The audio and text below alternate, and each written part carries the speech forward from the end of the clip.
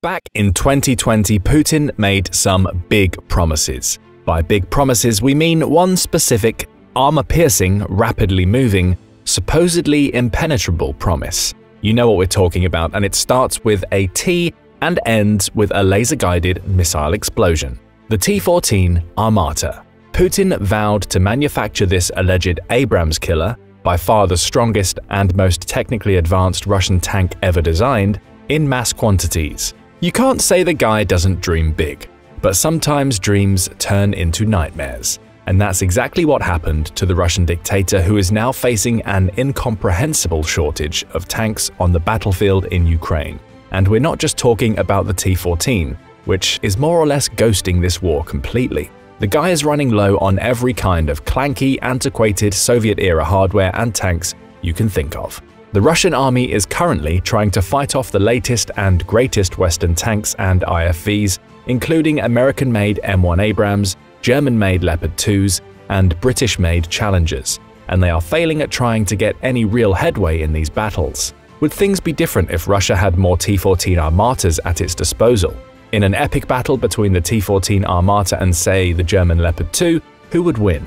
Let's lay down the stats and find out. But first, a quick review of the T-14 Armata's complicated backstory, filled with red flags that Putin clearly ignored to his own demise. In 2015, the Russian armed forces revealed the T-14 Armata, a highly secretive, next-generation main battle tank based on the Armata Universal Combat Platform. The Universal Armata design was originally intended to serve as a starting point for the next generation of Russian heavy infantry fighting vehicles, IFVs, and armored personnel carriers, AFVs. This was a common starting point among the world's strongest militaries in the 1970s and 1980s, but the Russians came to the game late, starting development on the Armata platform in 2009.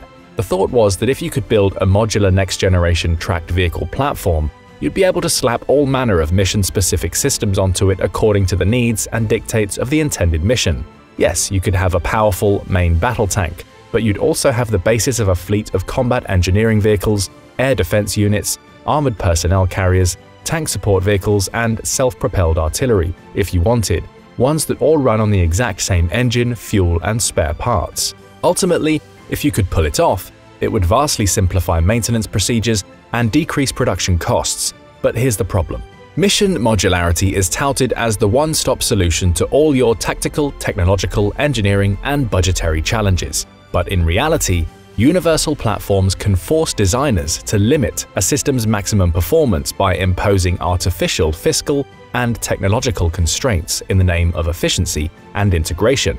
It's okay when the extent of the modularity is limited to, say, the seats on an aircraft, which can easily be removed to make it a cargo versus a passenger transport. But when you scale it up, swapping turrets on a tank chassis to make it an indirect artillery platform in the spur of a moment, there's little chance a universal system will outperform a counterpart which has been expressly designed for the prescribed combat role. Like the rest of the West, Russia has veered away from making the Armata Universal Combat Platform the darling of its motorized ground forces, mostly because it can't anymore. When it was first announced, the T-14 sent the Western world into a frenzy. Could the existing Western main battle tanks hold their weight against the latest Russian offering? On paper, at least, it was close. They had similar armament, top speeds, and armor. With its isolated crew compartment and automated turret, the T-14 may have been able to better protect its operators. It had marginally better range, muzzle energy, fuel efficiency, and maintenance potential than even the American M-1 Abrams. But the robust 40-year-old Abrams and Leopard designs with their modern suite of upgrade packages would almost certainly hold their own in a firefight. Which did not bode well for Russia, since by the time they announced the T-14, there were already 10,000 operable Abrams and more than 3,600 Leopard IIs produced and in use around the world. As it turned out, there wasn't much to worry about. The first batch of 12 Armata tanks was delivered in 2015. Despite plans to ultimately acquire 2,300 T-14 tanks by 2025, there are still virtually no Armatas in use throughout the Russian armed forces. As the Armata program was beset by production issues, financial problems, and trial delays, its initial acquisition was scaled back to just 100 experimental vehicles, a number that Russia has fallen well short of reaching. So what's the German Leopard 2's backstory? For one, it had a far more optimal service history since its inception in 1979. It was something of a surprise when the German military started designing the Leopard 2 just a few years after it had come out with the Leopard 1, which had only been in service for about a decade, a very short shelf life for a main battle tank. From the start, the Leopard 1 had been a staple of European defense, with more than 4,700 tanks and 1,741 utility and anti-aircraft variants produced. You can still find upgraded Leopard 1s out there in the wild if you travel to Greece, Turkey, Brazil, or Chile, but by and large, most Leopard-adopting militaries have adopted its more modern counterpart, the third-generation Leopard 2, from Poland to Singapore. Updating the Leopard 1 was a decision made in direct response to improvements in Soviet armor during the later stages of the Cold War. West Germany knew it occupied a strategically vital position on NATO's front lines with the Soviet Union. If the Soviets decided to attack, West Germany needed a competitive main battle tank to resist the threat. Fortunately, they succeeded in developing a tank that far outmatched its Soviet opponents. Ironically, the Leopard 2 began its life as a joint development program with the United States to develop a next-generation MBT. The MBT-70 program that eventually spawned the Leopard couldn't quite meet the requirements of either nation, so the US went off to work on the M-1 Abrams, while Germany returned to its Leopard 1 and began asking how they could take it to the next level.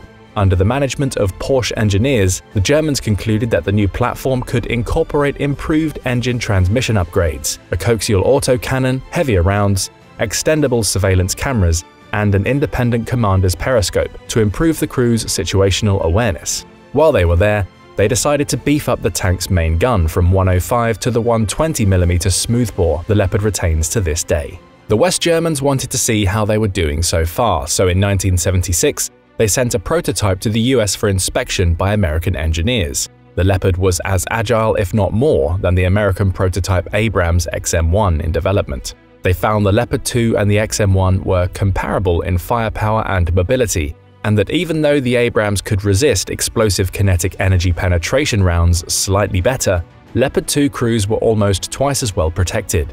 The Leopard's engine was more reliable, it guzzled less gas, and it didn't have as large of a heat signature, even if it was noisier. The Leopard 2 hit the production line shortly after its American audition, having improved on its armor deficiencies. Like any MBT, it has undergone a series of regular systems upgrades that have improved its armor, survivability, firepower, and optics as technology has improved.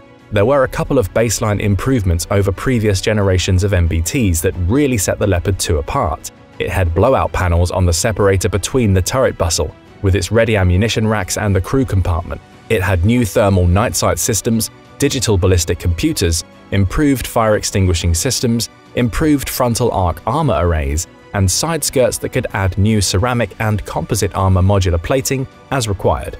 The latest version of the Leopard is the 2A7, first released in 2014. A consistent string of upgrades have either been implemented or are scheduled to continue improving the platform ever since, which will be discussed in more detail later. Rheinmetall, the manufacturer of the Leopard and Abrams 120mm smoothbore guns, announced in 2015 that it would begin developing a new 130mm variant that would offer a 50% increase in performance in penetration. While Germany has announced the end of the Leopard's service life will likely come around 2030, and Germany and France are already jointly designing its replacement, the main ground combat system, there are more improvements to the Leopard 2A7 in the offing, including upgrades to the current L55 Cannon 120mm ammunition, as well as a new digital turret core system, situational awareness system, and an active protective system. The T-14 tank is capable in its own right. Coming in at a spry 55 tons, it is 12 tons lighter than the 67-ton Leopard 2. Powered by a turbocharged 1500 horsepower 12-speed automatic diesel engine, the T-14 is actually significantly faster on the road than the Leopard, capable of traveling 56 miles an hour to the Leopard's 43. Costing $4 to $5 million per unit, the Russian offering is also much cheaper to produce, almost half the cost of the Leopard. It is slightly more maneuverable, has adjustable suspension, and claims to have an operational range of 310 miles, 30 more than the Leopard's 280. If anything, the T-14 may well prove to be a trendsetter. It was, after all, the world's first production tank with an unmanned turret. a design feature the latest generation prototype American Abrams X will replicate. It possesses a larger 125mm smoothbore cannon, an autoloader, reactive armor, and the Afghanit Active Protective System (APS) that helps it mitigate the impact of ATGMs that have absolutely eviscerated thousands of T-90s, T-80s, and T-72s that used to form the backbone of the Russian army. The Armata's three-man crew store their rounds in a sealed turret compartment separate from the cockpit. Likewise, the power plant, autoloader, and cockpits are sealed against nuclear, biological, and fire threats, something the Leopard's crew can also boast. Something unique about the T-14 is that it has a merged engine transmission unit that can be swapped in 30 minutes in the field and, in future variants, may be equipped with a massive 152mm gun, which can fire guided missiles capable of shattering armor twice as thick as the Leopard's. But speaking of unique features, the Leopard has a few tricks up its own turret. Modern combined operations are undertaken across a variety of terrains and geographic features, waterways and rivers among them. The interior of the Leopard 2 can be sealed, waterproofed, and equipped with a snorkel enabling the vehicle to traverse bodies of water taller than the tank itself. If it needs to, the crew can have up to 12 hours of life support in this sealed configuration, giving its occupants ample protection against the worst chemical and nuclear threats it might encounter on the battlefield. If the temperature rises above 180 degrees, automatic firefighting systems will engage to put the fire out. In terms of armor protection, defense estimates figure that the Leopard 2 had the equivalent protection of 1,840 to 2,920mm of armor against kinetic energy projectiles, and 2,700 to 4,370mm of armor protection against chemical explosive rounds. The Leopard 2A6 went even farther, improving the crew survivability with protection equivalents of 5,890mm to 7,800mm of armor versus kinetic penetrators, and 9,000 to 11,500mm of armor versus chemical explosive rounds. Leopard crews can feel safe driving over a variety of IEDs and mines with robust belly armor. Spall liners inside the hull prevent the deadly fracturing of internal armor plates when an explosive projectile hits the external armor but does not penetrate it, something that can actually incapacitate or kill a crew without leaving much of a visible trace on the exterior of the vehicle. The Leopard 2 can fire several different types of rounds. The German DM-33 discarding Sabot anti-tank round would be one of the most common in a head-to-head matchup, capable of penetrating 960mm of steel armor at a range of 2,000 meters. The Leopard 2A7's new L55 cannon barrel is longer than its predecessor, giving ammunition improved penetrating power. The German tank can fire Leopard anti-tank guided missiles up to 3.6 miles away through the main gun, something the Armata allegedly claims it can do up to a distance of 5 miles, which could be the deciding factor in a one-on-one tank duel. In terms of capacity, the Leopard houses 42 rounds inside the crewed turret, 15 additional rounds on the left side of the turret bustle, and 27 stored rounds in a specially protected hull magazine. The Armata, for its part, can hold 45 rounds. Both tanks have an array of 12.7 and 7.62mm machine guns in addition to their main guns for suppressive fire against infantry and smaller mechanized targets. Next-generation sensors and optics are the norm in both models, but this is where the proven Leopard shines. It has a stabilized optical periscope for day and night operations, one that integrates fiber optic gyros, laser rangefinders, image fusion functioning, daylight cameras, and a thermal imaging device. The Leopard's gunner station incorporates a stabilized main sight and an auxiliary targeting telescope, while the driver can maneuver the tank into position using the tank's built-in night vision and thermal drive systems. If the Armata actually existed, we would find a capable foe. It possesses multispectral sights with laser rangefinders, thermals, and wide-angle cameras offering its crew 360-degree situational awareness. Its automated fire control system uses an advanced battlefield management system to analyze targeting data using the tank's built-in muzzle reference system and range sensors. This would certainly give the crew a leg up, as long as all the systems could be kept in good working order. The T-14's turret uses electrical armament stabilization and can fire programmable ammunition, like the gun-launched anti-tank guided missiles previously noted, expressly designed to destroy tanks and even helicopters. It's also worth noting that the T-14 is networked for guidance with other T-14s. They can be aided by a drone cable attachment that can be used indefinitely to distinguish targets using day or night vision, infrared, and add distance and target guidance data. This means if one tank's drone sees a target, the others will too. The Armata, as you can tell, is a tank purpose-built for the digital age. Good luck killing its crew too. Its forward-based 3-man crew are tightly cocooned in a futuristic steel capsule developed by Russian scientists to be 15% lighter than normal steel, yet withstand insanely heavier blast and heat ratings. Russian engineers wrapped this reinforced steel crew compartment in layers of classified composite ceramic plating. Russian engineers took things a step further. The forward position of the tank boasts a revolutionary Malachite dual explosive reactive armor system that can offset the impact of an RPG or anti-tank round in the front, sides, and top of the tank. In the rear, bar armor adds a few additional inches of potentially life-saving buffer space between the point of impact and the rear armor itself. Like most modern MBTs, the T-14 utilizes an APS system, with 5 rocket launchers on either side of the tank that comes in 2 versions, hard and soft kill versions. Hard kill systems intercept and disable incoming munitions with projectiles of their own, while soft kill systems interfere with the electronic guidance or stabilization mechanisms of incoming rounds using things like laser dazzlers. The Russian-designed Afghanit system is the first in the world to incorporate both in a single system, using millimeter-wave radar to target a variety of enemy rounds, including kinetic energy penetrators and tandem charge weapons, like the US-manufactured Javelin. It's not been proven to work 100% of the time, but it's pretty good, analysts believe, at deflecting and destroying artillery shells and unguided rockets that are common on the modern battlefield, and interfering with ATGM guidance systems. Some Russians even say it can protect T-14 crews against the depleted uranium kinetic penetrators in common use among American tank crews, but we'll believe that when we see it. Along those lines, there are almost more unknowns than knowns surrounding the T-14 project, like whether it has actually participated in wargames or live-fire events, whether the 55-ton tank could actually achieve the same level of survivability as the sturdier Leopard, or whether its autoloader system is as reliable as claimed.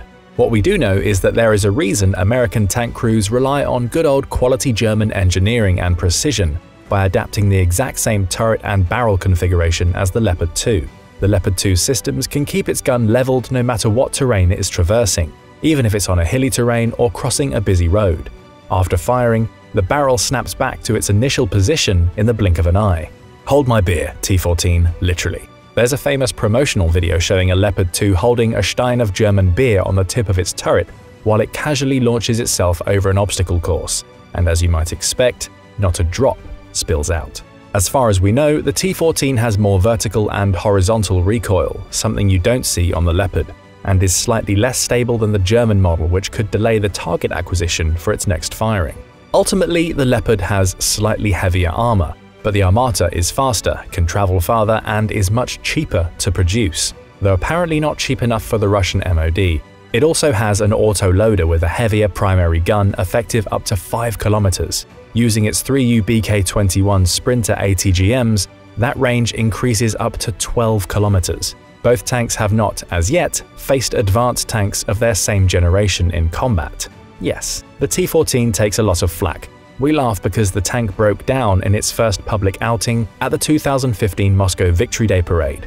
I'm sure Putin would bite your arm off for a mechanically challenged T-14 to parade around these days. He could only drum up a single T-34 for this year's iteration, even though the decision to do so was likely motivated by legitimate security concerns. Still, in a hypothetical one-on-one battle that blatantly ignores today's geopolitical realities, the fact of the matter is that the Russian tank incorporates and surpasses many of the design features that make the Leopard 2 as great as it is. The armored crew capsule and automated turret offer greater protection and lethality. Its next-generation APS system, high-fidelity sensors, and computer targeting would lend it marked, but not decisive, advantage.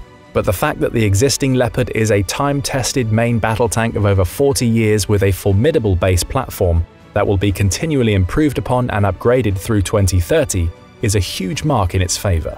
Only the German government and certain foreign buyers know what kind of next-generation equipment has found its way into the Leopard 2A7+, so it's impossible to know how it would fare in a fight. Already capable of matching up against the T-14 Armata, the fact remains that the price of upgrading existing and already manufactured Leopards with next-generation technology is far cheaper than producing a new T-14, something Russia can't even dream of as the economic and military consequences of its ill-planned invasion of Ukraine mount. In the end, the accuracy of rangefinders, sensors, and targeting computers would most likely determine the outcome of this tank duel.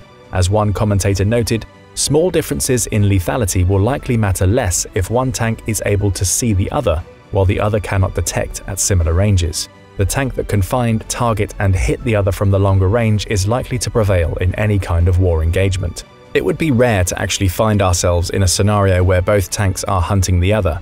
With the ubiquity of drones and aerial surveillance, tank battles a la Kursk have become relics of a bygone era. Even if the T-14 boasts greater reach, with its laser-guided rounds and rate of fire with its automatic loading mechanism, it wouldn't matter as much as we might like to think. Isolated and unsupported as most Russian tanks have been in Ukraine, the T-14 would be an easy and favorable target to Ukrainian infantry, who would just as soon engage it with a far cheaper Javelin or AT-4 than a Leopard of their own. The true difference maker, however, in a fight between the Leopard 2 and the T-14 Armata would likely not be in the tank's technology, armament, or munitions, but in the quality of its crews, and you can take that to the bank. This is where the Leopard, or any modern Western tank for that matter, would truly shine. Operated by competent, well-trained crews with effective NCOs, something the Russians no longer have, tanks are only as good as the humans inside them. With a strong emphasis on combined and joint operations, traditional Leopard tank crews would almost certainly benefit from NATO air superiority, better intelligence, and integration with remote assets and battlefield management internal systems, not to mention far greater interoperability with other NATO standard vehicles. Ukraine may lack much air superiority, but it will still be receiving training on how to properly employ them from some of the best instructors in the world. Technology and resilient systems matter on the modern battlefield and will continue to matter in the future, but where these factors fail, discipline, cohesion, and training will take care of the rest. Until the Armata actually enters the production line, something that for Russia may never even happen, as recent reports indicate that in the light of recent military setbacks, it has halted its 20 trillion ruble program altogether. One-on-one showdowns between it and the Leopard 2 will likely remain confined to our imagination. But if you had to pick one, who would you go with? Let us know in the comments.